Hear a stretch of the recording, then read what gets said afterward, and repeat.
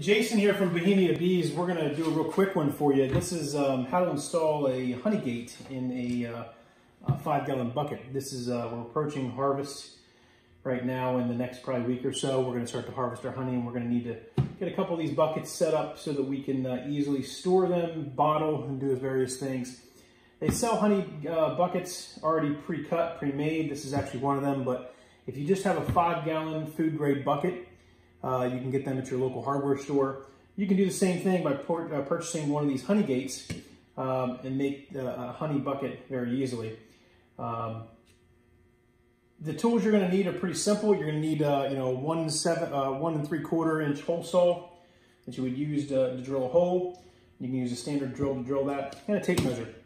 What you're going to need to do is you're going to need to find a mark from the bottom just slightly up 1 3/4 inch from the bottom.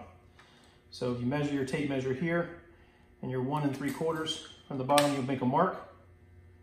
Okay, and then you're going to drill your hole right into the bucket there using your standard hole drill. Now this bucket's pre-drilled, so it's going to show you how it looks when you're done. But again, you're going to drill that hole with your hole saw. In the center of that hole is 1 3/4 inch from the bottom. Okay.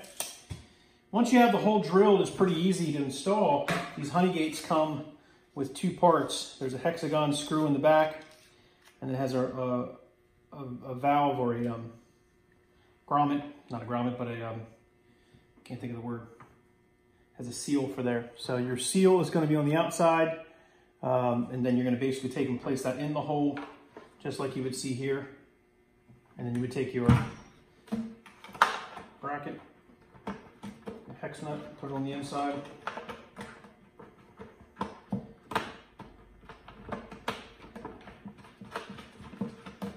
I usually spin it till it's just slightly snug, right? And then turn my honey gate up about 3/4 of the way. Then hold on to your actual hex nut on the inside and finish tightening it with the actual outside. It gives you sure you're completely snug. So I'm going to do it turn, turn, turn until it's level. And by leveling it that way, you've ensured that you created the seal that you need.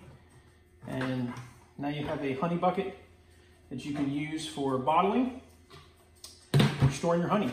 So that's how we do that. Put a honey gate inside of a 5-gallon bucket for honey storage. Thanks for watching. If you like what you see, share. Make sure you subscribe to the channel to watch other videos here at the Bohemia Apiary, where beekeeping is more than a hobby, it's an obsession.